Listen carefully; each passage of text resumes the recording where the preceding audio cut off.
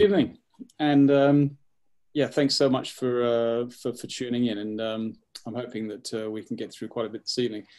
Look, I suppose the reason I've sort of chosen this topic really is because you know, there's a lot of interest amongst stand-up paddleboarders for outrigger canoeing, and actually vice versa. You know, so there's this cross flow that's going on, which is fantastic.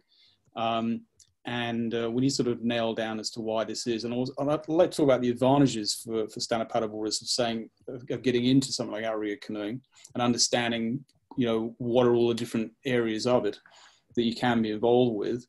And in addition, you know, just looking at one of those interesting anomalies, if you like, but when stand-up started, we started seeing outrigger canoeists coming into the sport, and they excelled pretty quickly. And I've got a bit of a list here. You know, there's Travis Grant, there was Jamie Mitchell, Danny Ching, Georges Cronstead from Tahiti, Stevie Boy also from Tahiti, Rete, Eb also from there, Tituan, who's from New Caledonia, and Annabelle Anderson, she even was a outrigger canoe paddler from New Zealand. Sonny Honshai has just bought herself an IOC1, I think it was about a year or maybe a little bit more ago. So, you know, that's a nice, interesting point to talk about, because that's a gene pool that came straight into the sport. And of course, you know, they knew how to swing a paddle, but more than that, they had special attributes which made them go quickly. There were anomalies, of course. There are a lot of other paddlers that were on the scene too that went very quickly, you know. And Connor Baxter and Kyle Lenny, those sort of guys, and they come from a multidiscipline water sports background. So what I thought I might do, I'm just going to play you a clip. I'm hoping I can get this thing to work. So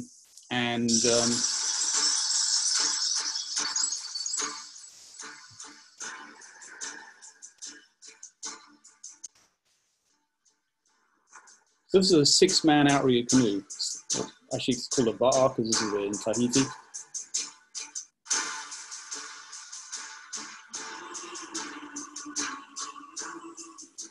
Whilst you're watching it, you have to take into consideration, you know, these guys have been born and bred into this. They probably started paddling canoes when they were 4 or 5 years of age. They're now grown men paddling in a team called Pire, which ruled the roost for something like 10 years in all through the French Polynesia. One of the greatest teams that was ever put together. But it's the skill, the dedication, the time, the effort, the expertise, the way they chisel their bodies, the way they train, the diet, the support of the community, ocean knowledge. All these things come together, and you can see this is hardcore. This is not something that's could be taken lightly. To get to this level of ability, you know, this takes an awful long time. Mostly, what I would like to appreciate is that when you paddle on your own, you can only push yourself so hard. When you get into a team situation like this, your levels go through the roof because you don't want to let anybody down, so you go to another level. And there's nothing like it. The feeling of accomplishment in being in a team situation is absolutely incredible.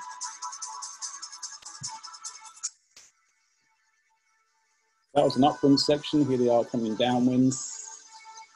I'll just take into account, you know, just look at what they're doing. Look at the biomechanics, look at the movements they're using, look at the paddles they're using. You know, I'm sure all of you stand-up paddleboarders could see yourself sitting down and going, yes, that's cool. I'd like to try that.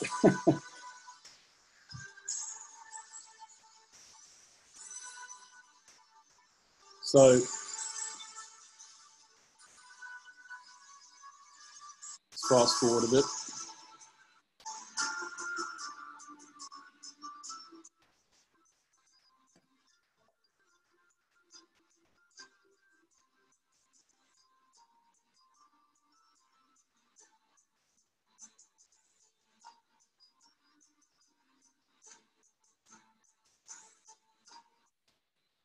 There you go.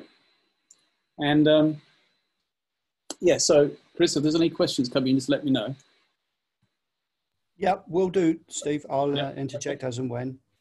Yeah, for me personally, I mean, I grew up in West Africa, and you know, and I was exposed a lot to well, to dugout canoes. And so, you know, to me, when I got involved in outrigger canoeing, it was no big sort of surprise to see these canoes that people were paddling. And I was introduced by a bunch of Maori guys in Australia. This was back in the sort of the late 80s.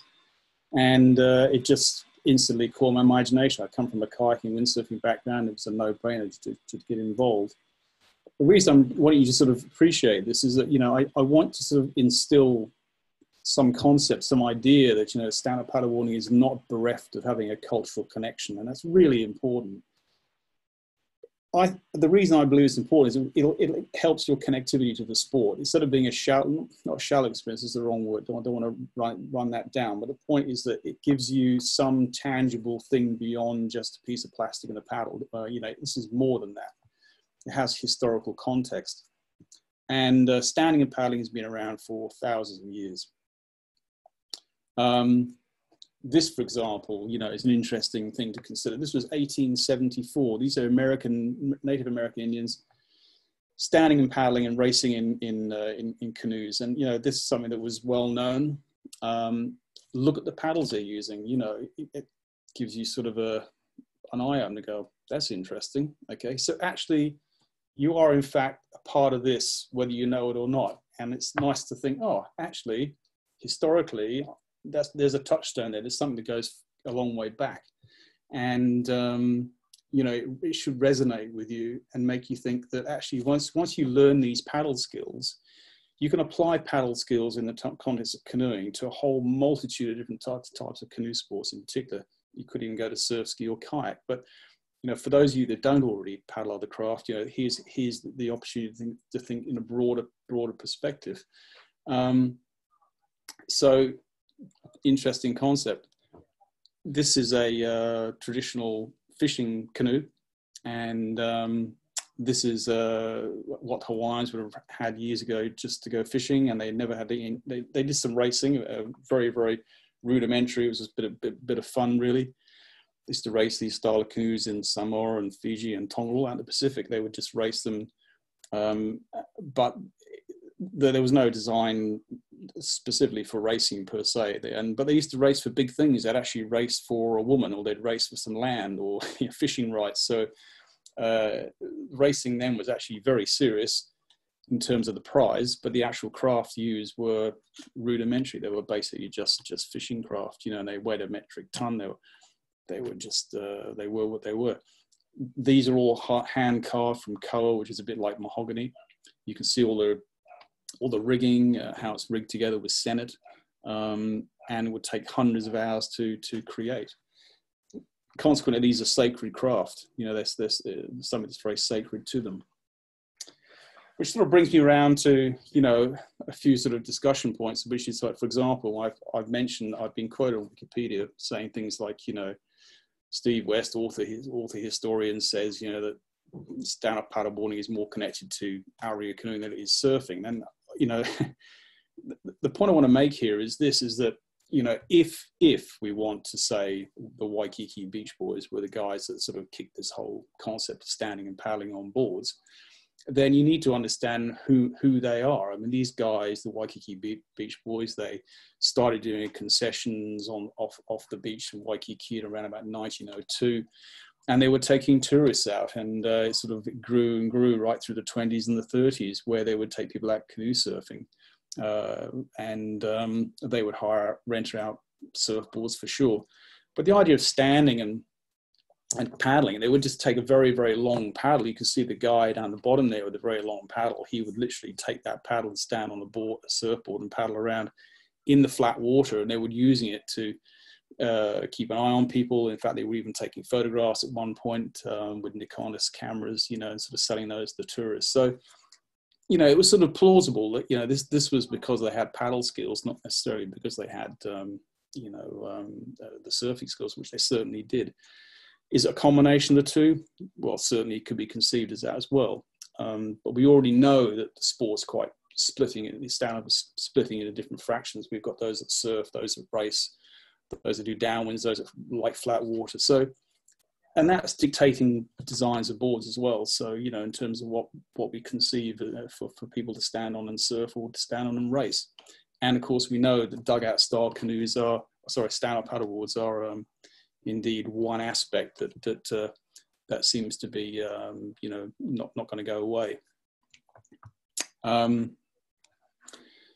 Here's just an image of canoe surfing, and I think that what I was going to sort of draw your attention to is the fact that Outrigger canoeing is extraordinarily varied. It's got so many different facets to it. This is one of them. So you've got the racing component in 6-man Outrigger canoes. You've got canoe surfing in 3-man and 4-man surfing canoes. And beyond that, you've got the single canoes. Some have rudders and some are rudderless, which you can have, well, we'll discuss it in a moment.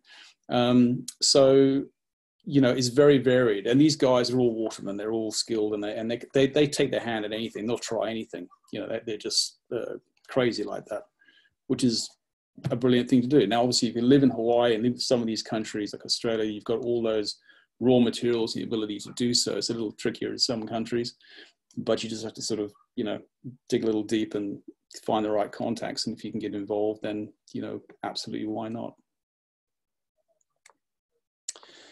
So here's a little aspect. This is something else to consider. This is canoe sailing. So now canoe sailing is another point. It is Outrigger canoeing, and because it's Outrigger canoeing, it's well, part of it. It's included in that family, and it's steered with a paddle. And you know, this is out. Well, my own personal canoe that we sail here in England, and you know, whenever we sail it, people are amazed that you're using it, steering it with a paddle. But again, it's all about paddle skills.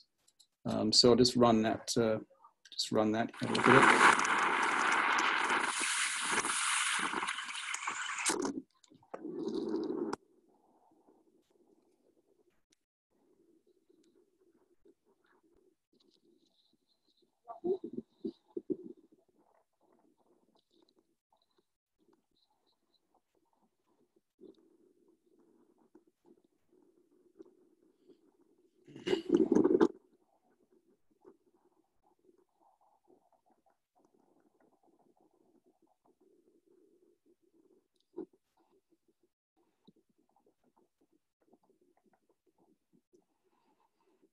So the skills here are all learned really from steering 6-man canoes, where you have the steer at the back, and that's where I learned to steer. And then from there I could take it into sailing a Hawaiian sailing canoe, which combining windsurfing knowledge as well, so that helps that as well. So you're now extracting the marrow out of all sorts of different weird areas of water sports that you know, suddenly are presented to you.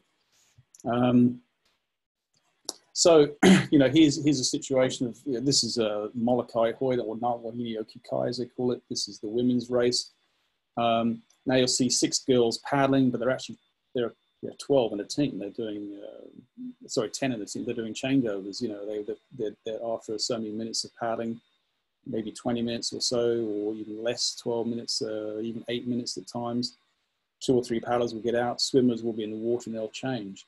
So they're refreshing paddlers all the time. So again, there's these layers of skills that these girls have to have, and the guys, in order to you know, to be able to participate. You've got to be, you know, a genuine water athlete in terms of being able to swim as well, and actually not be scared of water. There's a lot of people who remarkably are. So you know, so this is sort of painting you a picture, you know, where these Outrigger canoeists are coming from. You know, this is their world, you know, the ocean world, and you know, many of them are just you know, they've been hardened and chiseled over many years of doing what they do.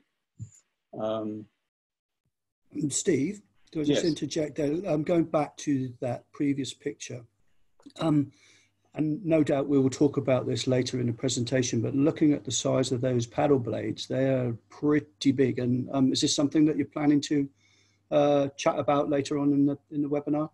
Yeah, I've got a little section on the paddles, and yeah, well spotted. I mean, they are quite meaty, and they're probably around about 9 inches or so, and but they're quite long as well. And I think that the thing about, you know, we'll talk about lever arms, because you know, you've got a fairly short lever arm, and the lever arm runs from effectively from the lower arm, the lower hand rather, to the point which is the widest point on the blade, which is the center of effort of it.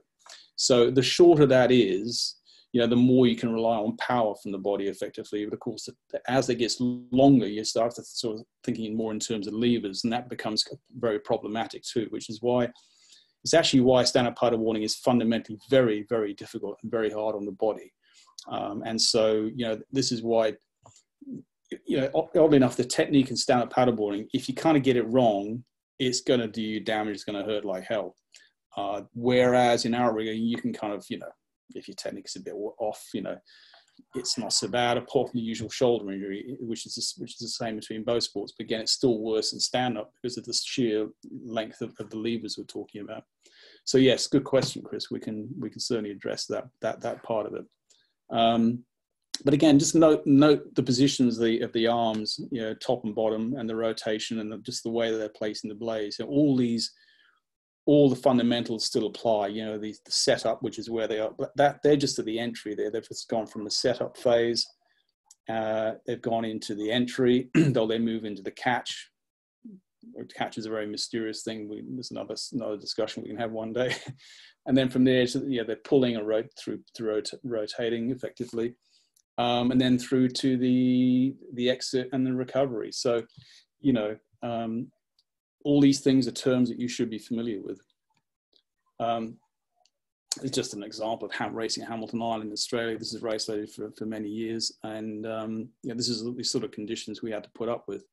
And we enjoyed this. This is a good day. You know, you 25 knots of wind and nice and rough, big currents, and the crews that were used to this and enjoyed it, they would excel, obviously, and the ones that didn't have the luxury of training in these conditions would struggle. But you know, again, look at the intensity of this, and that could go on for 8 kilometers, 8 Ks, 9 Ks straight up wind. And this particular race is 42 kilometers with changes. So, you know, it's pretty intense on the body. So again, you're getting an idea. This is the world outrigger canoeists coming from, if they're multifaceted, like the guys like Travis and Danny Ching and those guys, what in the background they come from. This is what they endured for years.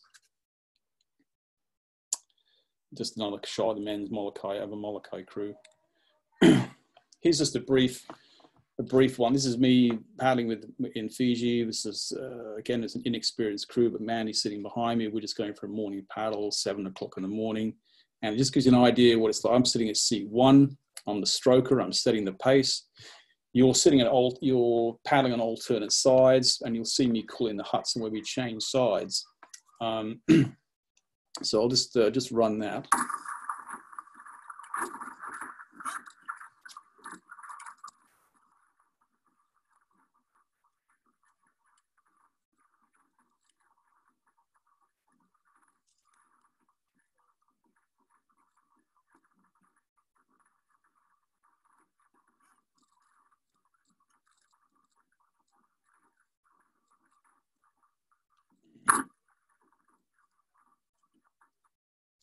So again, I'm just going to stop it there. But, you know, for example, you're looking at the setup of the body and everything that's going on there. These are all facets of the stroke that you should be used to.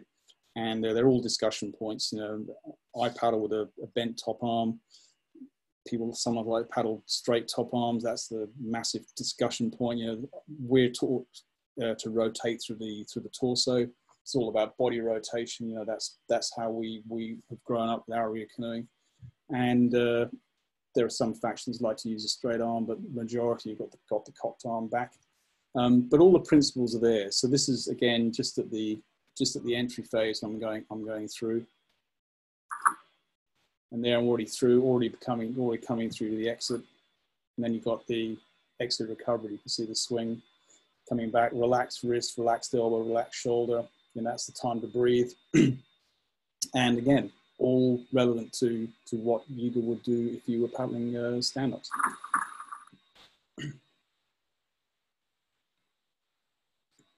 One of the aspects of outrigger canoeing is interesting is the culture, is the ceremonies. So there's a lot of blessing ceremonies going on that we have in the racing in the Pacific. You know, I think that's not it's something that binds us and makes us keep very sort of connected to the sport.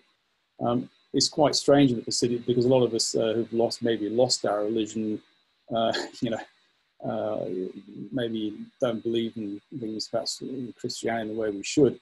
A lot of guys and girls gravitate towards the Polynesian beliefs in a sense, even though it's quite Christian sort of based. But you know, through the work of missionaries. But I think what's interesting about it is it's still fundamentally grassroots. It's still got a lot of cultural touchstones which people it resonates with people, even the extent of getting tattoos and getting involved in the whole process. And that's great. You know, it fills a massive void in people's lives. So again, that's another interesting part of outrigger canoeing, and another good reason to sort of consider embracing the sport. It doesn't matter whether you paddle one man, V1, 6-man, you're still part of this big family.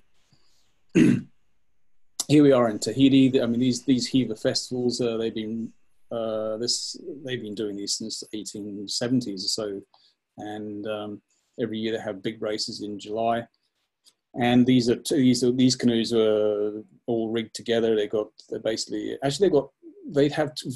called V16s, which are really unusual. So it's 8 people in each canoe, which is really strange, but that's what they do. And then you can have 6 bands and join them together, and it's called it's a 12-man canoe. You have 8 per canoe, and you've got 16s. Quite unusual. Only place in the world that does it. But this Heaver Festival is huge. I mean, there are probably 3,000-4,000 paddlers go into this every year. So if you ever want a real treat, get to Tahiti in July and watch the Heaver Festival. It's just absolutely insane. So, how are we going? No questions there, Chris? You all right? Oh, there's plenty coming in. I'm just waiting for the right time opportunity for them, Steve. Here's an interesting one. So I was living in, people might know, I spent the best part of 20 years traveling back and forth between Australia and Fiji, working Pacific Games squads and coaching over there. And I was living on this island for 6 months. A very good friend of mine, Colin Philp, who manages it, and it's my bolt hole if I ever want to get back there to a place in the sun. And these guys, you know, they were living on the island working, and they just used to talk to me about standing. They saw stand-up paddleboarding come to the island. They said, "Oh yeah, we see our grandfathers standing and paddling canoes." And I said, "Well, okay, let's get you guys together. Let's go out and have a go."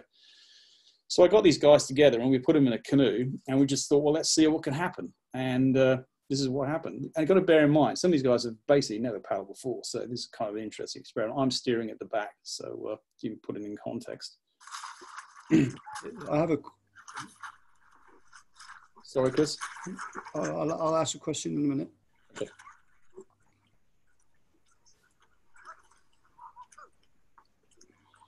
And I've spoken about how primal a thing paddling is, you know, and these guys basically just going pure on instinct, you know, swing the paddle, stick it in and pull. I mean, yeah, there's nothing going on here. They don't know they don't care about science, mechanics. They're just getting on with it, you know. And I just thought it was the most brilliant thing that I'd ever done. It was absolutely, it was just wicked. And they loved it. That's fantastic, Steve. Have you noticed islanders moving towards SUP, and have they embraced it, or the OC world is still obviously dominant, but have a lot of them actually moved towards SUP and using it as a cross-training tool? Yeah, I mean, yes, I will get to those cross-training ideas later, but yes, absolutely. I mean, a lot of the guys that are paddling in Tahiti, for example, the ones that are paddling via the V1s at a high level and V6s, they do comprehend the idea that, you know, standing and paddling is very, very good for them because they spend their whole life sitting. If you sit and paddle, you know, there are just muscle groups that are not being worked like they should. So, you know, it's a bit like you go to the gym because you want to sort of do some pushing exercises, but you spend your whole life pulling. So you're trying to balance your body out. So in this way, if you do stand up, then you're starting to use, you know, parts of the body that you're not really using. And so absolutely, if it's going to make Tahitians will do anything, they'll do anything that's going to make them faster paddlers. They're going to go faster in the canoe, they'll do it. And what I would say, in very strong terms, is if you can paddle an OC1, you'll become a better stand-up paddleboarder too. So, you know, that's why it's important to understand the cross-flow with benefits for both parties. This isn't about me selling you outrigger canoeing. It's also about the benefits going both ways. You know, for outrigger canoeists, for them to go to stand-up is also very beneficial. And, yeah, so there's, you know, the biggest problem, Chris, in the islands, of course, is affordability, because all these guys don't have a lot of money. So you have to rely on sponsorship or, you know, benefactors in the system. But if they could have one, they absolutely would. Yeah. Okay. Like you say, affordability is a big issue there, Steve, isn't it? Yeah. Yeah. It's all right. Keep going. Yep, keep going. Yep, great.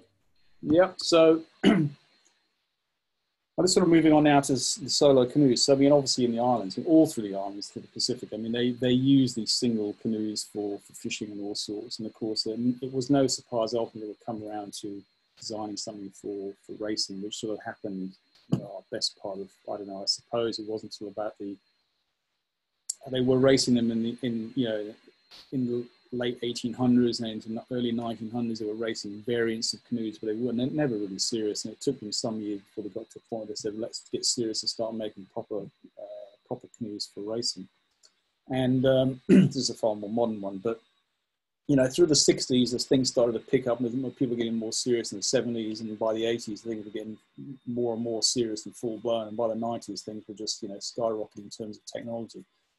Now, this is a rudderless canoe. There's no rudder system in this whatsoever, so it relies purely on the skill of the paddler to steer it with a paddle. They've got to paddle fast and straight, and that is a big ask. And you have to learn this art. And without recanoeing circles, being able to paddle a va'ahoi, as they're called. Ahoi means a paddle, and va'a is the canoe. To paddle a va'ahoi, you know, well, is the pinnacle. It's the hardest thing to do. It's harder than steering a sailing canoe. I mean, learning how to paddle one of these things is really phenomenally difficult. And once you master it, you know, you master your own domain, you can pretty much handle anything, because it really is quite tricky. Having said that, it's not so difficult you can't do it.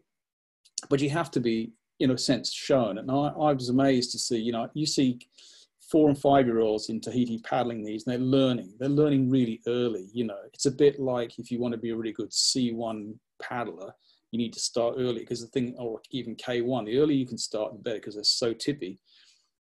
These are difficult for a different reason. They're difficult because they're so unreliable in terms of which way they're going to go, left or right. They're affected by wind, affected by current, affected by waves. So bringing all these skill sets of how to steer them is really essential. And you can't steer this like you would steer a Canadian canoe. Completely different, because you're sitting right smack in the middle of the thing, and you've got this big drag that's hanging out to the left of you. So you're constantly having to fight that. So it is a massive art form to learn one of these things. So consequently, and these came before the ruddered versions. The ruddered versions didn't start happening until sort of in the 80s. But that's just something for you to be aware of. So I say steering. So I mean, you're paddling and then having to do these spooky steering strokes, which, you know, really are something that you have to learn, you know, the hard way. And one of the things about paddling outrigger is just a bit like stand-up. I mean, with stand-up paddleboarding and without an outrigger, if you just paddle, you know, in one way, you're just doing this, you just go in the one way, left and right, which you can do on an OC1, you can do it on a 6-man canoe, you can do it on a stand-up paddleboard. Of course, where it becomes tricky is where you've got to put in steering strokes. Now, you have to do that on the stand-up paddleboard. You have to bring in steering strokes. But I think a lot of people are quite weak on that. They're not putting in, adding in correctional strokes on a stand-up paddleboard is something that people are quite weak at, basically, when I'm trying to get through. And not something that's necessarily practiced enough. They'll just say, wind's from the left, I'll paddle on the right, or whatever. So that's about as good as it gets. But really, there's a lot more to it. And feet positions are critical. But for me, paddling this, I mean, for example, I've been paddling these for about 15, 20 years, and I'm nowhere near an expert like the Tahitians are. But, you know, one thing I notice is, see how my body's really twisted there. I mean, that hurts. It hurts if you're used to going one way, and all of a sudden you got to start doing this sort of thing or that sort of thing. It's like, it really starts to challenge you on another level. And one of the things you notice about the Tahitians is how incredibly flexible they are on these. They're like gymnasts. They paddle like a gymnast. It's just their ability to torque their body and twist it into weird shapes to get the thing to do what it needs to do. And a lot of the better paddlers a lot of them are quite they're skinny and they're kind of tall. And they've got long levers and they're not overly muscled. You know, when you paddle big 6-man canoes all the time in the way that I certainly have, and one man's, it can certainly bulk you up. But it's a different thing altogether when you paddle one of these canoes.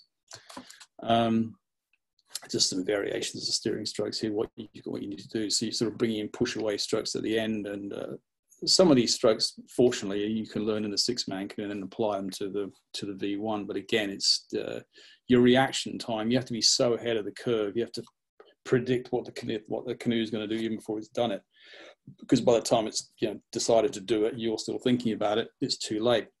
So, and that itself is a real art and a real skill to master. So, an amazing challenge. But when you get it right, though, what a beautiful piece of kit it is. It's glorious. It's going along rails. It's smooth. It's sweet. Again, get on Google, have a look. You'll see these guys, how they just get so much speed out of these things. They make it look like a dance, an art form. It's just superb. If you had a preference, Steve, rudderless or rudder, your own personal choice, what would you? Oh, gee, yeah, that's kind of like also like a holy grail question, that one. Yeah, look, it's I don't know. Maybe it's almost like asking between shortboard and longboard and surfing, or maybe it's not. I'm not sure. But look, the thing is, I really, really love the challenge of the V1. I think that when you get to a certain level of paddling, mastering the V1 is really critical. It depends where I am. When I'm in the waters in England, I've got to say an OC1 just works better. Why? Because the waters are cold, they're unpredictable, big currents, it's gnarly at times. You need a point and shoot sort of thing when you need the safety of the rudder. You've got to remember, geographically, in terms of where these canoes are being used, they're being used where often there's trade winds and things are a little bit more pleasant, I suppose is probably a good word for it. Whereas, and of course, they are sit inside. They're sit inside, so that if you were to capsize, you've got the issues of bailing and all that sort of stuff, So, and a lot of these guys spend hours and hours and hours training inside the lagoon before they get outside the reef, which is also another luxury. Whereas, with an OC1, if you don't have the luxury of reefs, if you live in a country where there are no reefs, then you need to start learning.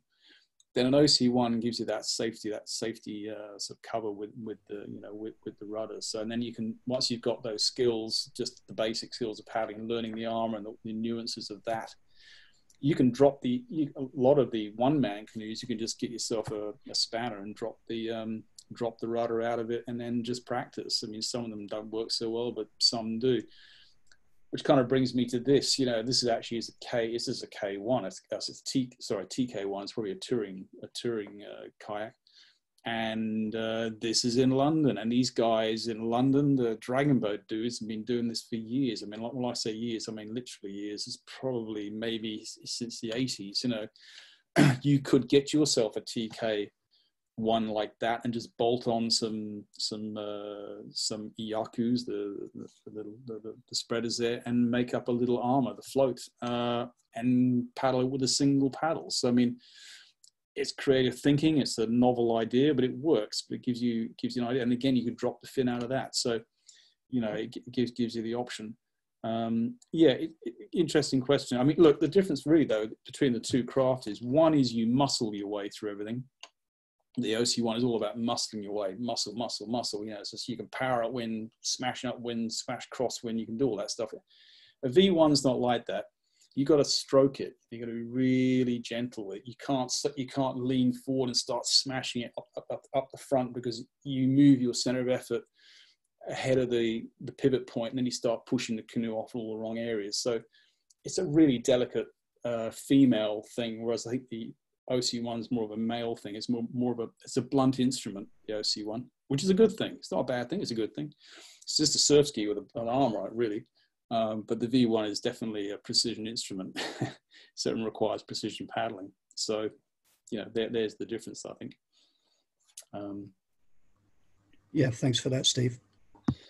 Yeah, so here we have, this is, we had the development of, we started moving into 1-man outrigger canoes, and they were developed, basically they took these 1-man rudderless canoes from Tahiti, they brought them into Hawaii, started tinkering with them and adding the steering mechanism. It took them maybe 5 years to sort of really figure it out, to start getting anywhere.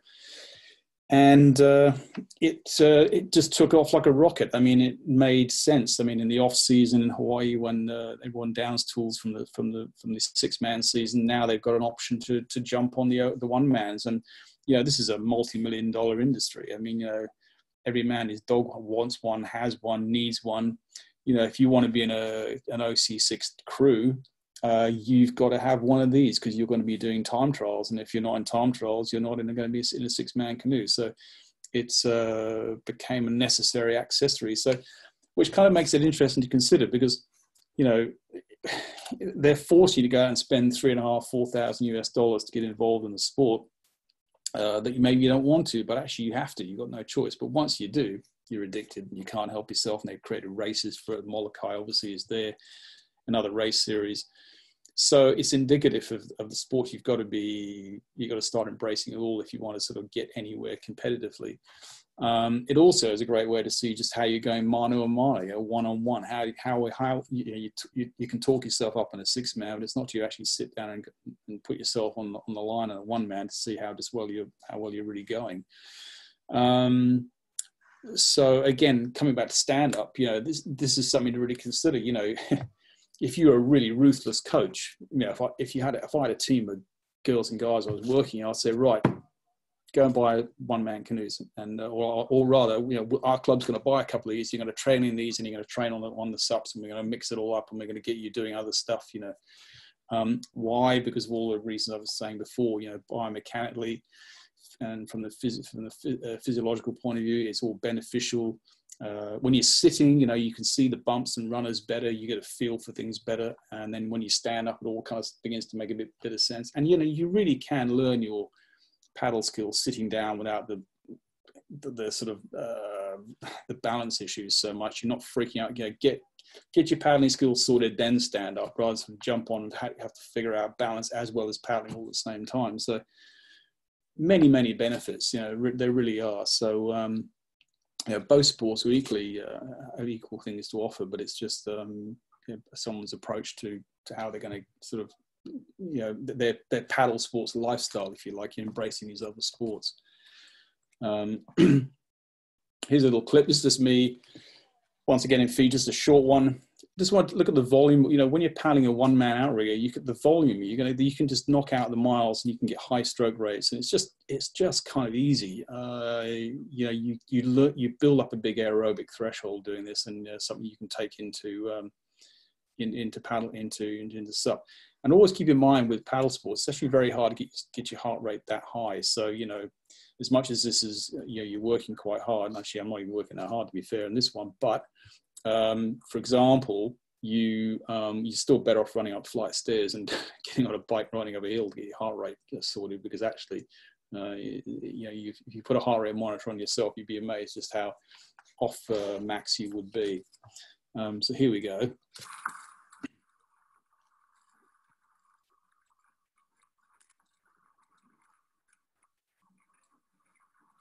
Our rating's still slow, but you can go up a lot higher than that.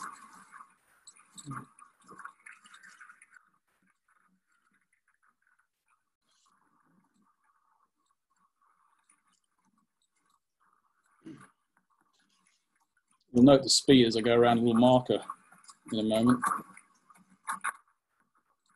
Of course, you got the rudder, so it's a no-brainer. It's just little poke on the foot pedal, and poof, you're off where you need to go. So happy days, But the point is you're getting this volume of work. You're putting these miles and miles of training in, and then when you go to your stand-up, you've got it there. And also, it's from an injury point of view, you can minimize injury when you're sitting down to some degree. Stand up again, there are potentially a few more injury issues you could have. So this is quite a good way to do a lot more training and perhaps narrow down the potential for any injury. So that's not a bad thing. Right, getting into more nitty gritty sort of stuff now. The evolution of paddling techniques. Now I'll talk about outrigger, but we're going to stand up very soon. You get a feel for it. So, like everything, look, it's really important to understand paddling techniques are profoundly affected by paddle designs. If you come up with a new paddle design, then you have to change your technique, and and everyone, it's a morphology. Everything has to morph and sort of go together. And this is why paddles are absolutely critical. They're not an afterthought. They're not a secondary consideration. They are the primary primo thing you will purchase beyond any other consideration of the board. You must get it right. It can be holding you back like you would never believe. You don't even know it. And a lot of folks are going to get a chance to, they might, oh, that's nice, I'll buy that. It's a pretty color, and whatever it might be. And you go down that pathway, and then 2 years later, someone hands you, say, hey, you've tried this. And they go, oh my God, I just don't realize these things existed. But then you still have to change your paddling stroke to an extent. But all these paddles, look at that. There's a pile of paddles this is in Tahiti. I mean, stacks just, you go into these factories, they're just churning them out in the thousands. So this is all produced in timber, of course. Making paddles, I've made quite a few of my own paddles. It's quite normal to make your own paddles. Outrigger, you'd have a crack at it, something bespoke for yourself, especially for steering, more for steering than it is for the paddler, but for steering, it's nice to make your own stick. Bamboo laminates, all that sort of stuff, using hibiscus, mangrove woods, which are very light and kind of funky. That's the sort of stuff that we've come from. But of course, then carbon is what is the world we live in, but with stand-up in particular. And why not? Because it lends itself fantastic to the sport, mainly because of the weight. As long as you build in some flex to the shaft, but you don't want an iron bar, but you want to look at that again. And that depends on a whole bunch of issues for yourself, whether you've got pre-existing injuries or not, and just how you feel, but the paddle's got to talk to you. If it's not talking to you, it's already wrong. It's got to be telling you positive things. If it's telling you nothing, worry. If it's telling you it's horrible, then get rid of it. But if it's telling you happy thoughts and making you feel good, well, that's absolutely fine. Stay with it. But it won't be good for you in all situations, and this is why having a few is important. Single bend paddling technique, all this applies to Outrigger, but again, it all applies again to no less to stand-up paddleboarding, and all the phases: the entry, catch, power phase, and the rotational vertical set phase, the exit and the recoveries. They're all part of the things again we're all used to. And again, I just put this in here to show you, we're books that I write. So I've got books on, this is OC, paddling OC 1s, paddling V 1s. So all these books that I've been doing during my lifetime. But the mechanics are all there. It's all similar. I mean, you just got to translate it into standing up and how it changes. So again, this is where these Outrigger guys are coming in and already have that knowledge. And again, if you're a stand-up paddleboarder and you want to get into Outrigger canoeing, the benefits are huge, because you can really think out your paddling stroke. And yes, you're going to have to modify a little bit when you stand up for sure. But at the end of the day, the principles remain the same. And people generally don't understand what the setup is. What is it? What should you look like? What should you feel like here? What's the energy at that point going to feel like when you move through into from entry, moving down into the entry? What does that feel like? What are you trying to do? You're trying to use body weight, not use body weight. Where should you be in terms of your body? The catch, what is that exactly? What does it mean? What is the blade doing at that point? What is the water doing? What are the water particles doing? What are you trying to push the ocean backwards? Are you trying to hold water? What exactly does that mean? Moving into the pull phase, how do you translate that from the body through all the systems of your feet to your hips, through the arms and shoulders, down the arm, down the shaft into the blade? How do you achieve that? How do you maintain form? Can I just interject there, Steve? Because for all those that are listening, we should have quite a lot of the answers to those questions, because we've got a fantastic development session coming up scheduled with Steve to talk exactly about those things that he's just mentioned, and that will be on a Wednesday. So we're all going to be really looking forward to that one. And if I just make a backward step a minute, Steve, while we were talking about paddles, do you think that the OC paddle manufacturers in general, given their history, make better SUP paddles? Not necessarily. And I think the reason I would say not necessarily is because I think they're probably a bit myopic. And I don't mean that in a negative way.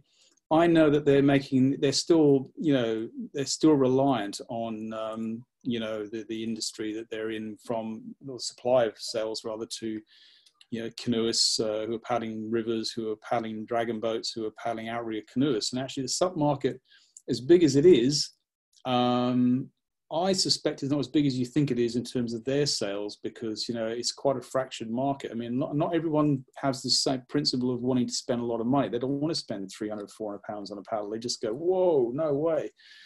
And yet my view is, if it was £1,000, buy it, because it is the best thing since sliced bread, because it's still the tool. It's the only tool you have. The board is not a tool. This is a, you know, it's an instrument, but it better be damn good for that money, obviously.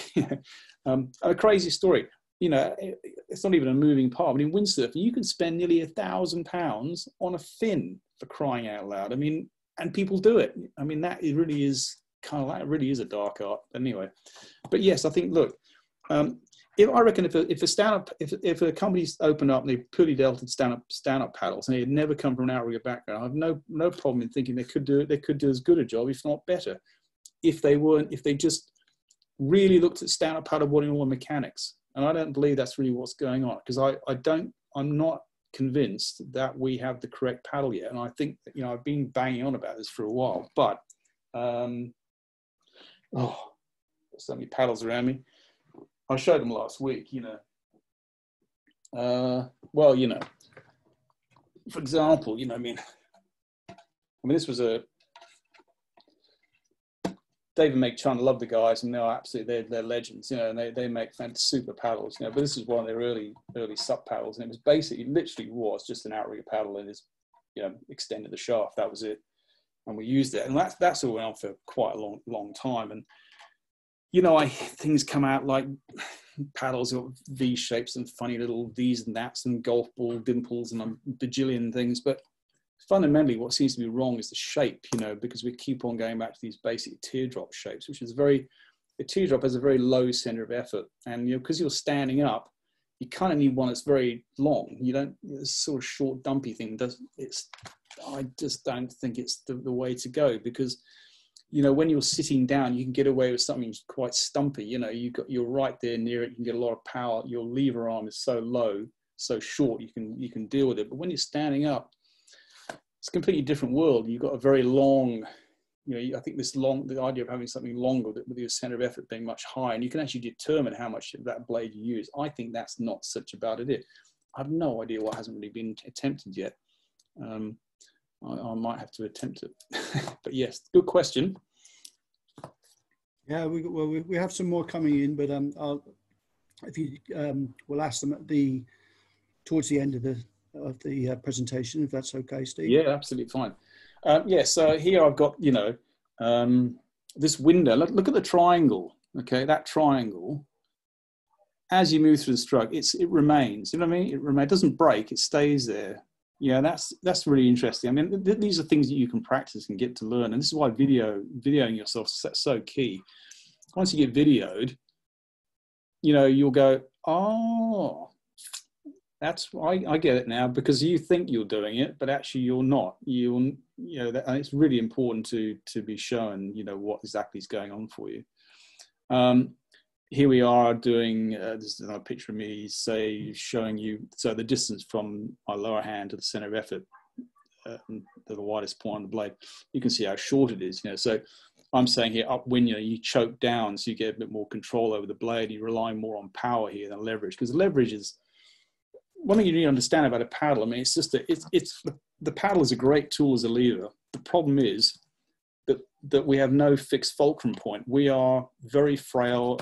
Our hand moves all over the place. It's not ratcheting off of anything that's like a rowing rollock. You know, that lower hand is just all over the bloody place. And because it is, you know, the idea of using it as a first class lever or a second class lever is just a nonsense. And this is why you have to find somewhere in between. This is why rotation becomes so important, because you actually got to move. You got to move yourself through the water using a different sort of mindset. This is why pushing forward with the top hand doesn't work. Again, that'll be a first class lever. And there's a bunch of stuff there that you need to understand. But again, we can do that on Wednesday. I don't want to sort of break stuff like that down. But again, the great thing about being on these canoes is you can spend twice as much time on the water. do twice as many miles for half the pain almost, you know, so you can sort of put yourself through these miles, then stand up on your stand up and go, okay, I feel myself now becoming a paddler. And by that, what do I mean by that? Because you're really becoming intimate with the paddle and the mechanics of everything. And this is what the beauty of being able to sit down and really think it out. And then when you stand up, you can really start to micromanage things a lot better, because you're sitting down paddling here, you're not stressed about your balance. Again, classic, you know, here's a photo. I mean, look at just the window there that you need to create. You know, I rarely get filmed, but every now and then I do, and go, oh, that's terrible, oh, that's good. You know, just I have good and bad sort of months. And lately I've been going out, you know, well, up until the virus thing, when I was sort of working very much on, you know, getting my form back, because I had a condition I had to deal with. And, you know, I'm trying to sort of really go back and focus on the key things which are important to especially as getting older. I have to be more and more efficient as a paddler. You just have to be, because, you know, aerobically you get a bit, you know, not so good as you used to be.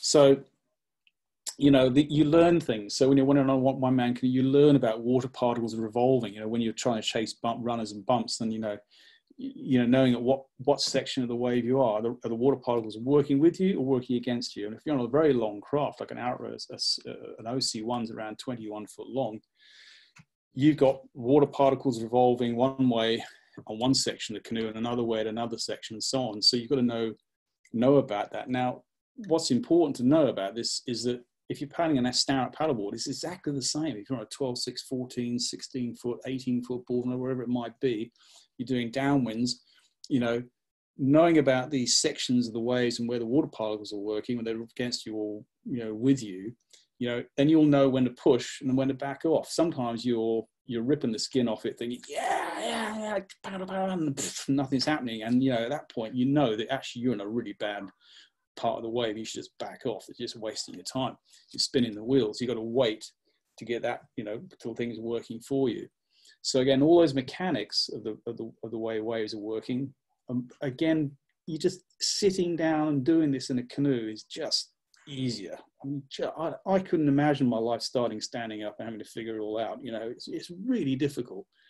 So the positives are absolutely there in learning in learning the mechanics of how to use the paddle, when to swap sides. And this is the beauty about outrigger canoeing. You're swapping, you're going left, right. And you're not sitting there counting. You're not going 9, 10. I better change now. You literally, a bit like stout, you change when you want to change.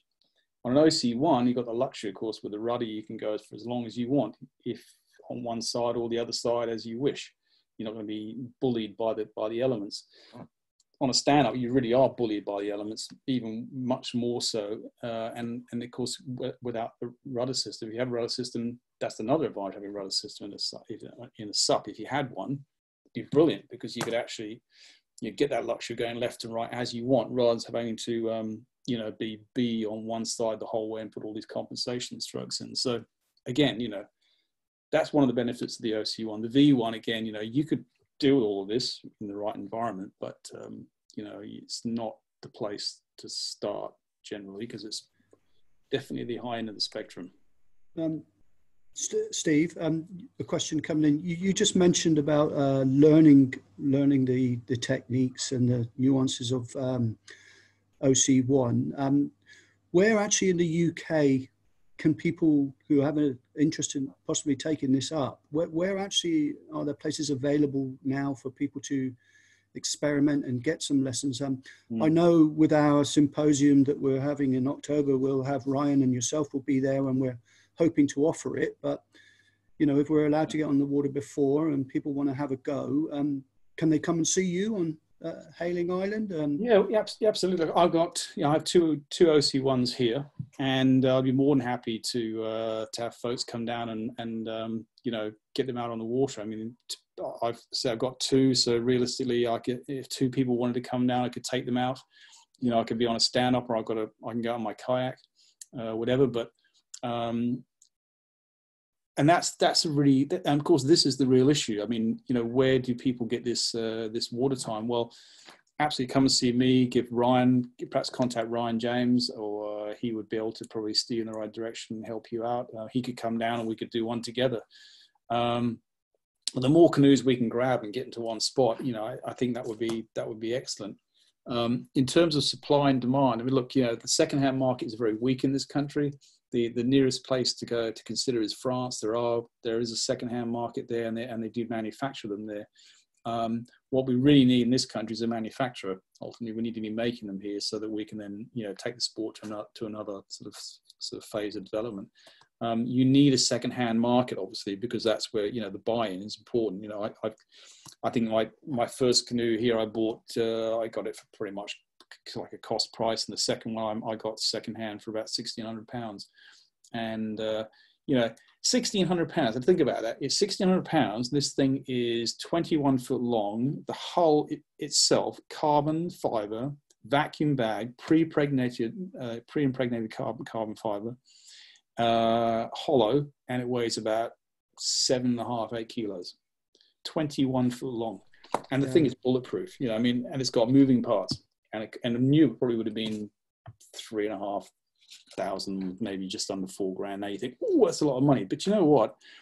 The tech in it is incredible, and it will last forever. It lasts. I mean, I've got one canoe that's lasted me. It must be pushing 10 years old, and the other one's probably 7, 8 years old, and to be fair, a good buffing out, and they look as good as new.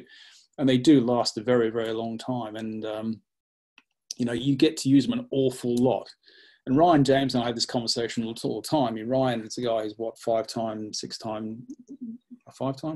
champion, national champion in this country. And, I think it was the first year or 2 years he wasn't paddling. And he saw me one day and he's paddling. We were mates. He said, "Oh, can I have a go?" "Yeah, Ryan, have a go." And he had another go, another time, and suddenly he was hooked. He said, "Man, I got to do this." And he started doing the research and seeing everyone else was doing it. The Travis Grants of this world and others, and the Danny Chings. I want a piece of this. I want to get involved. And he's managed to get a canoe here in England. And I think he ultimately drove to France and picked one up. And that's what you do for an obsession. And but it's improved his paddling ability out of sight. It's genuinely made him into a paddler. He just totally appreciates it and he gets it. He's gone to another level, and of course he can do the volume. Yeah, well, there is a supplier, I believe, in Cardiff, Jenny Thames Canoe.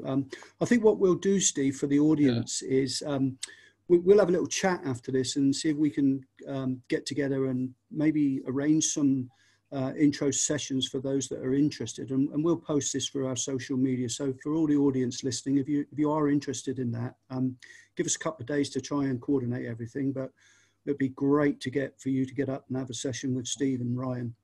So look out on our channels. Yeah, it'd be excellent. I'd dearly love to get that sport happening in this country more aggressively, and but it's going to take taster sessions and some skill-based sessions, and then taking people out for sessions and downwinds and things like that, and other conditions, and then I'll understand the mechanics and build confidence. But yeah, and then we can look at where we can supply, get us.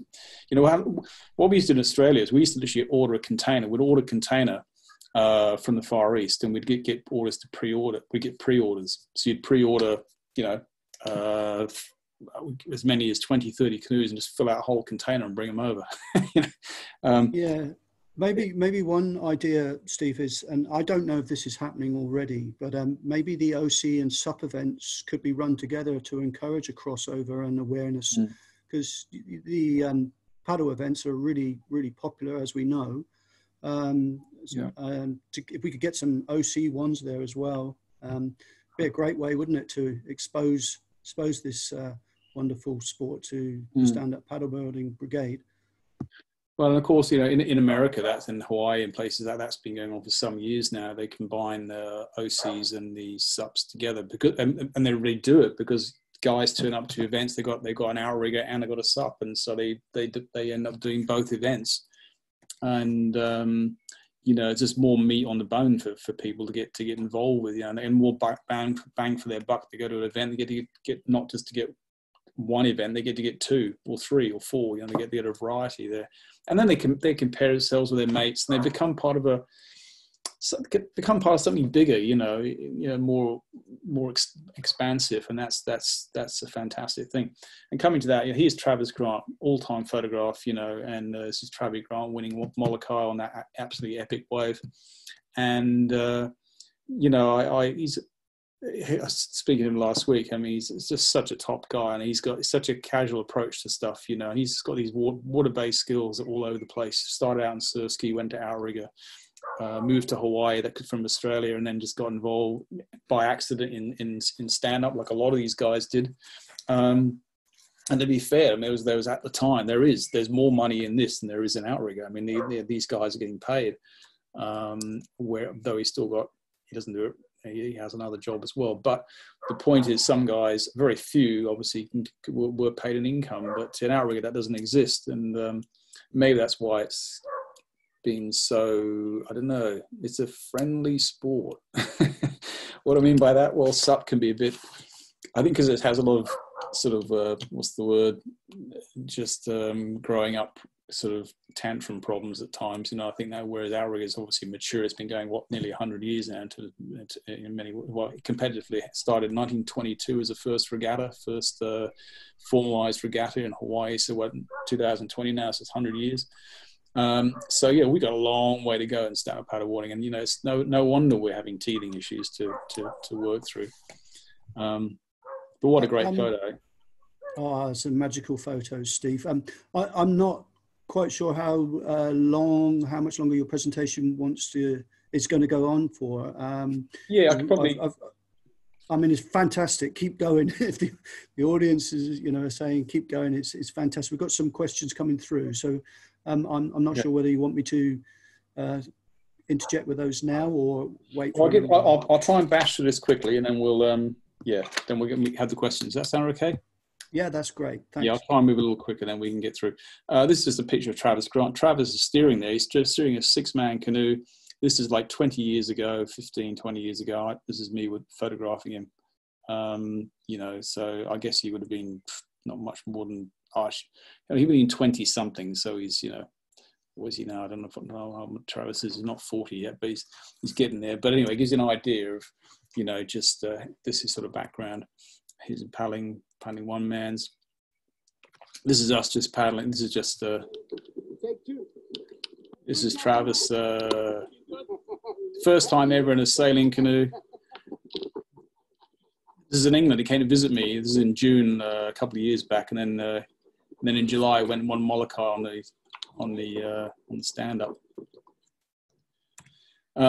Yeah, there's just an old shot of people. This is me just doing some downwinds, not that interesting. That's doing the paddling downwind in Outrigger. So that's downwind on SUP and downwind on the OC1. So to me, it's all kind of the same thing. The mechanics are pretty much the same. This is something I was talking about before. This long lever arm. I've got a much greater distance between that lower hand all the way down to the center of effort of the blade, and that's where. That's what really sucks the life out of you in stand-up. So you need to, this is why we have to understand the tool we're using as a lever, and we need to understand first-class levers and second-class levers to understand what it is we're actually doing, because actually it's neither of those. It's somewhere in between. There's a very good reason for it, which I'll try and cover on the Wednesday sessions. But it's extraordinarily hard on the body. Again, that's not a great reason about Outrigger. It's a bit more kind. Again, just some stuff from my book actually. But this idea of paddling statically and dynamically is very important to understand. Statically is where there's not so much impetus in terms of throwing your body weight into it, whereas dynamic you are. And again, that's something you can practice in stand up. It's really important to understand those two aspects of stand-up paddleboarding. Here's the saying, non-fixed fulcrum in the area of your hand, your lower hand up, and pushing and lower the bottom. So pushing forward is not a good thing. Again, I can explain that in more detail at some point. But again, you learn all this in Outrigger canoeing. It's just downwinding, Travis. So all the aspects are all the same thing they are in Outrigger. This is something I did years ago. This is just me superimposing two pictures on each other. So I've got one of his many standing up, the other one's sitting in the canoe, where you can see their paddle angles are all pretty much the same. Again, the same thing, standing. Steve, yes. Sorry to interject. The images that you're showing us here, these are all taken from a variety of your books. Yeah. That you have, and you know, without the need to plug, it would be great if you could just tell the audience right now where the books are. How do we get these books, and how can people purchase them?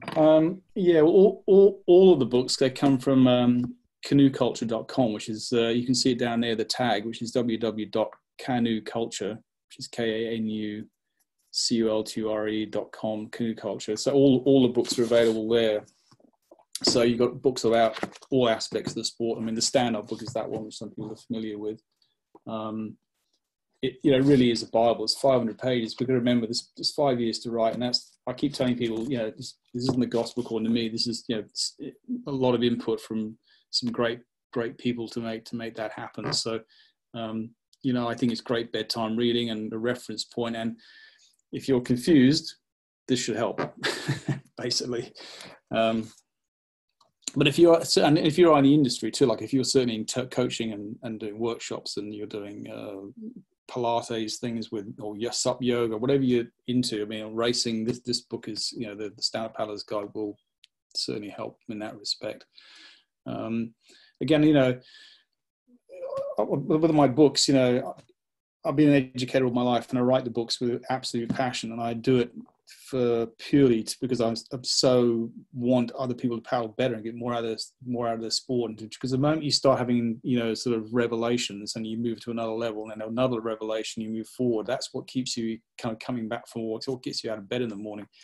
Because I hate people just sort of walk you away from paddle sports because they go, don't get it, don't like it, I'm bored or whatever. But so reading a book like that will make sure you don't get bored. Trust me. C1 paddling, I mean, I just briefly mentioned this. I mean, there are guys who are coaching and pushing their sort of philosophy on stand-up, and that's absolutely fine. The only caveat I'd put on it, because a lot of these C1 is, it's profoundly different on some levels. Primarily, they're 500 meters, 1,000 meters. They're, it's a flat water sport. They're on one side. I mean, it's you're not going to go out and buy a C1 for giggles, because I mean these are instruments of torture. They are hard. I have absolute respect for them. But don't get me wrong, this is mega hard stuff. Paddling these C1s, the micromanagement issues are just immense. But it is still profoundly different. And of course, the limitations are it's not an ocean sport. You're not paddling left to right, and there are limits. Whereas paddlers from our backgrounds come from the school of hard knocks. They deal with crazy elements and mega distances, and so their training philosophies are completely different. So it's just worth keeping that in mind, again, in terms of where you're sourcing information from. Foot positions, again, there's a lot of different foot positions you have to consider. And again, in my book, I cover a lot about that stuff, which is not related to outrigger at all. We do use our legs, but that's obviously worth considering. And that's about it, really, Chris. So this is fascinating. Travis. He's never steered a sailing canoe in his life, so I've just chucked him in, and I'm just telling him what to do. And again, it's just a multidisciplinary thing. He's never steered a sailing canoe. Just jumps in. I do the sailing part, and he does the steering, and off we go. And that's the beauty about having these skills. You just jump between. This is why you see Kai Lenny and all these guys are jumping one and another and another. It's because they've got 70% of the stuff already learned. They just have to add a bolt on the extra 20% or 25%, and off they go. I wouldn't imagine, Steve, that there's too many Hawaiian sailing canoes in the British Isles. So you're probably one of maybe even the only one. I've got the only one in Europe. Yeah. Oh, yeah. Wow. Yeah. So it's a great piece of kit. Is that the one that you shipped back from? Was it Fiji? Yeah, this one had been. These are built in California, in Lake Tahoe, by a friend of mine, and this one ended up in Hawaii racing for 3 or 4 years, and went back to LA, I purchased it, then took it back to Mauritius for a couple of years, and now I brought it back over to England. So it's very well travelled then. It's very well travelled, yeah. Yeah. Steve, fantastic presentation. I mean, I know personally that this topic we could talk for hours on, and this is just a very brief introduction to a very wonderful and complex sport. A couple of questions that are coming through. One question here is, do all OC1s have the same design characteristics, i.e. the hole shape, the rocker, the volume, and of course the length? That's come from Mark. And if you could just quickly give us a brief answer to that one. Yeah, okay, so there are OC1s that are designed more for flat water, so they have less rocker and they're quite narrow, and they tend to be a little longer. The ocean canoes tend to be a little shorter, and they tend to be a little fatter in the middle with more curvature, more rocker. So it depends really what you want to do.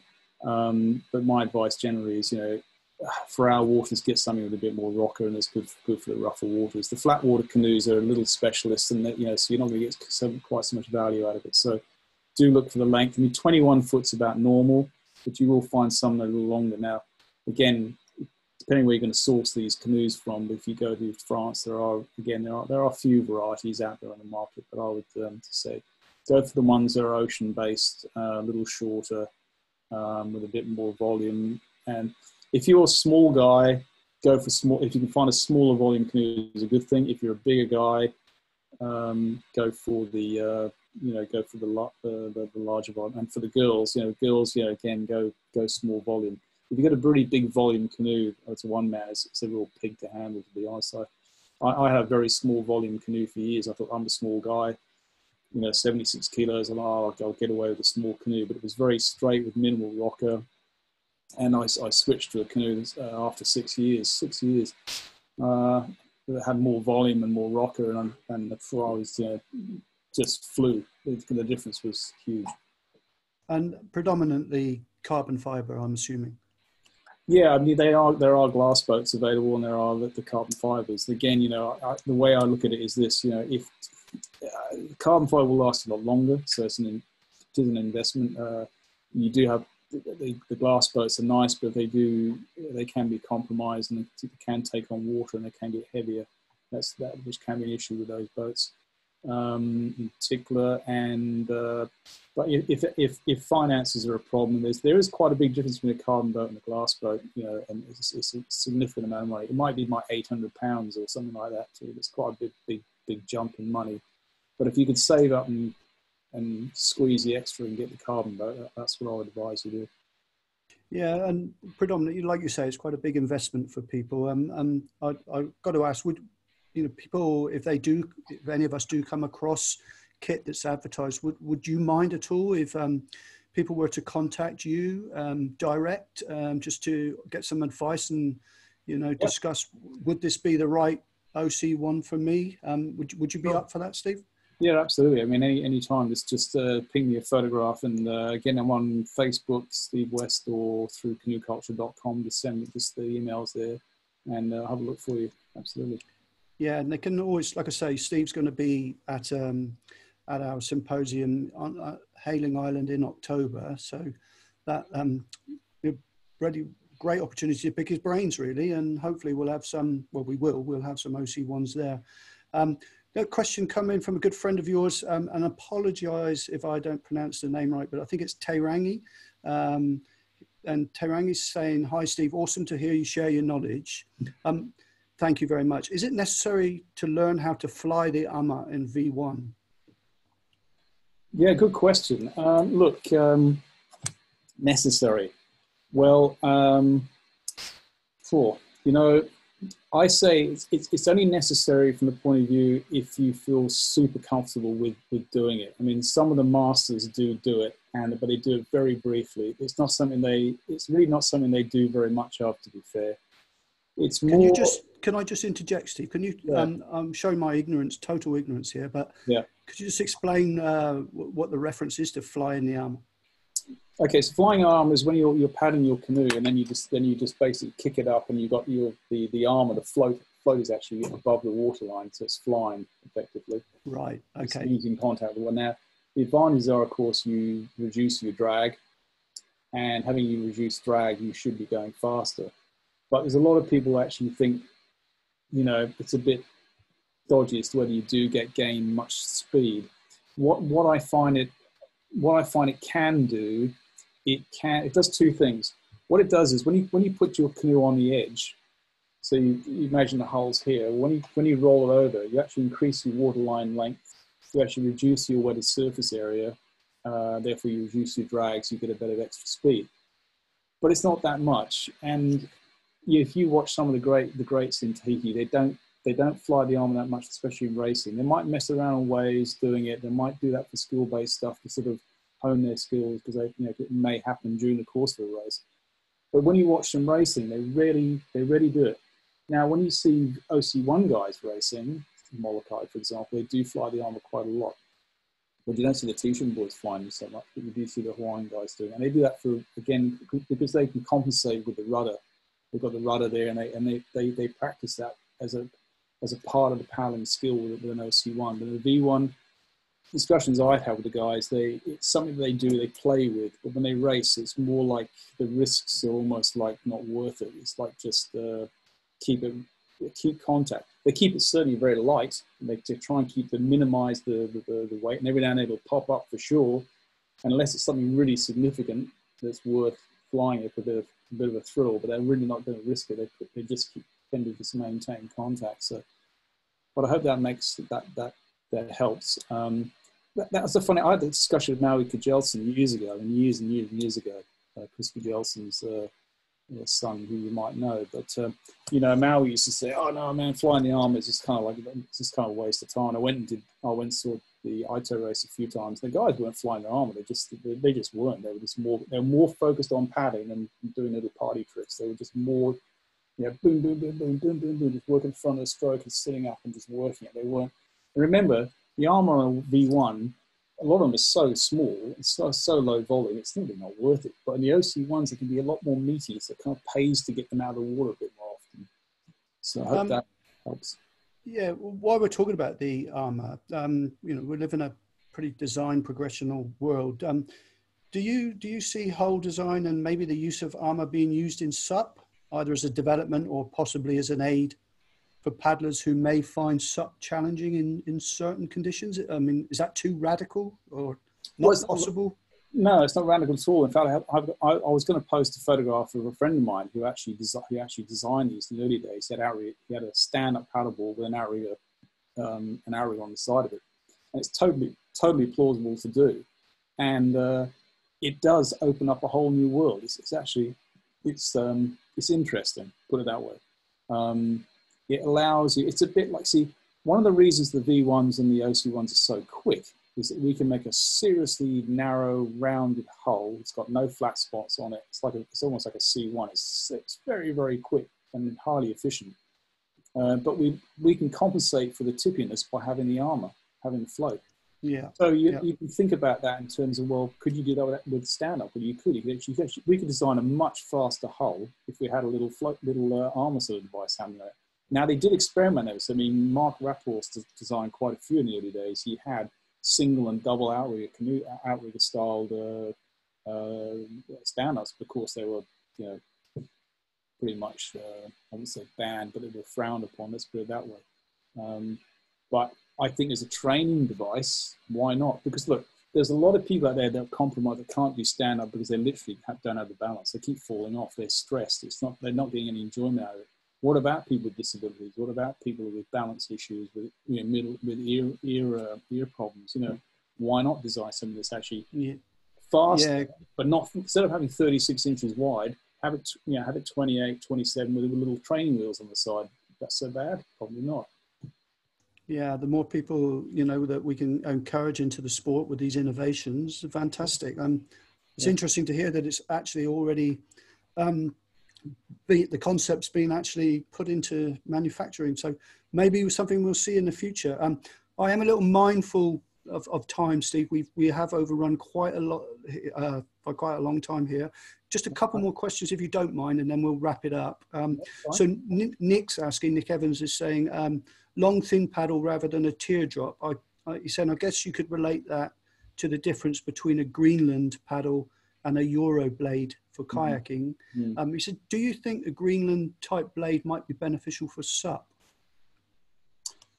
Yeah, well, I do. You know, and this is the thing. I mean, I just don't think that the Outrigger canoe paddle makers are not thinking outside the loop, and they're not taking enough risk. They're not looking outside, you know, their own sort of bubble they live in. And I think that even the people coming into the sport and offering them advice, you know, not, you know, they're still Outrigger canoe paddlers at heart. They're still people not coming from a diverse enough sort of background to bring in something completely radically new. You know, I'm sure if some African dude turn up from Senegal would be standing and paddling all his life, he'd look at our paddle and go, "That's crazy. What are you doing? I want mine to look completely different." Just as an Inuit would. So, no, I can understand where you're coming from there, Nick, because you know, and I think hopefully you can understand where I'm coming from. I mean, it's all to do with the relative. You see, when you're standing up on a stand-up paddleboard, your center of effort, your center of gravity or effort, center of gravity rather, is very high. Because it's very high, you kind of need to offset that. And in a way, you know, if you have a longer paddle that's narrower, you know, that means you can actually get your center of effort on the paddle quite a bit deeper. It sits a lot further down. You know, it's instead of being down at the tip, it's sort of up here. So you put it down and you can get a better feel. But the most important thing about it is this. See, when you have a triangle like this, so I'll quickly show you. If you, damn it, oh yeah, here it is.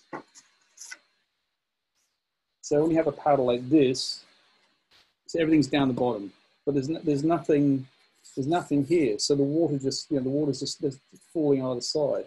So the thing just constantly wants to sort of wants to capsize on itself, go forward like this. But when you have something that's got longer, straighter sides, it will hold form for a lot easier for a lot longer period of time. And that's the crux of the matter. And it always comes back to this lever arm, first class lever, second class lever. As a second class lever, if it were the fulcrum point, the blade, you want it to stay vertical for as long as possible. So the moment it starts to go from a neutral to a negative, as it starts to fall away, you've lost the advantage because the surface area is compromised, the water's going off it. But if you have a long, tall one, it'll stay vertical for longer because it's not triangular. It's not rocket science, but it does make sense. Yeah, well, we can build and discuss this further in the development sessions that you're going to run on the Wednesday with the paddle stroke as well. So look out for that one, guys. It's going to be advertised advertised on the site soon. Just finally, Steve, Jocelyn's asking, would you be able to do a V1 session, a coaching one as well? And I'm not quite sure what she's getting at here, but Jocelyn's saying, has Steve got room in his garden for a V6? whether Jocelyn has one or she's just intimating, let's go out and buy one and get everybody in 6-man. Well, I can, yeah. I mean, I keep my sailing canoe. I keep it at Hayling Island Sailing Club, and I'm on good terms with them. They're actually they are open to keeping another one down there. Actually, in fact, they're keen to potentially have it's like a club setting up themselves. But what I said to them is one of the best ways to do that is to put a canoe down there, and that I would look after. I would take charge, or I would look after. And then if people want to come down and paddle it. Whoever leaves it there, they come down when they like to use it, of course, on maybe a quick pro-co basis. But at the end of the day, yes, I mean, if that's something that she'd like to do, we could talk about doing it for sure. I mean, I think people who are stuck in land with canoes, at least on elsewhere, and they want to come and paddle in the ocean, what a great spot to come, something like Hayling Island. And so certainly the V1 stuff, yes, I mean, doing some clinics and or workshops with that would be absolutely fine. Yeah, and I know that Glenn Eldridge down in St Ives area has a 6-man, I think it is. He has, so there's another option for people who might be in the southwest. So I'd just like to say on behalf of Water Skills Academy, Steve, fantastic introduction to the OC world. I mean, I'm itching to have a go myself. As you know, I'm fortunate enough to be sat in the perfect place right now with a guy who lives opposite me, who's got one on his roof, and I'm probably going to run right over there after this presentation and say, can I have a go, please?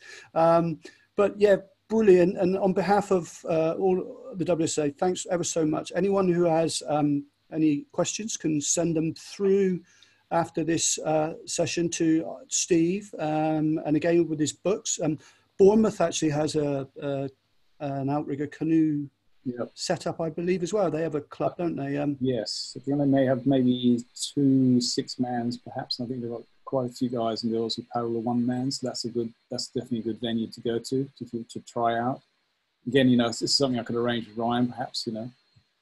Yeah, excellent. So I'll take this opportunity to sign off now. So thanks once again. Thanks for everyone for listening. Stay safe, and hopefully we will be able to be back on the water again soon. Watch out for the next webinars that are coming up due, and everything's advertised on the Water Skills Academy Facebook. So thank you very much, and stay safe, everyone. Thanks very much, Steve. Pleasure, guys. Take care. Take care.